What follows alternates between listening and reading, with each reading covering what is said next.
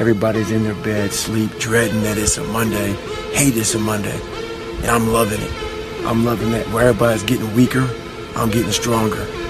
It's not about the running, the swimming, the push-ups, the sit-ups. It's about what those things do for your mentality. You don't get better on the daggone couch. You get better by coming out here and getting the fuck after it every daggone day. Stay hard. Change that shit, man. Yeah, but you don't understand my life, David. Yeah, I do. So that's the thing about it. I get that mentality. I once had that mentality that no one understands what the fuck I'm going through. And if you keep that mentality, you're gonna stay in the same exact spot that you're in. You're never alone. Everybody's going through shit. So when people get this mentality of like, you don't understand me, you can throw a fucking rock to someone that can understand you if they're willing to break themselves down and stop hiding. You wanna go run? You go run. You don't wanna go swim? You go swim. You don't wanna make your bed? You make your bed. You don't wanna clean your house? You clean your house. You don't wanna study? You fucking study.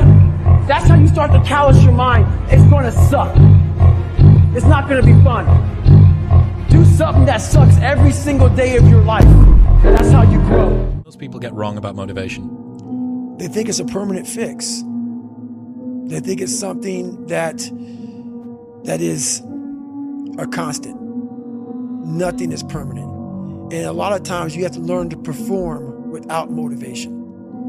You have to learn to perform without purpose. You have to learn to perform a lot of different things. And that's what people think. They think I need to have this motivation to work out, to study, to be better.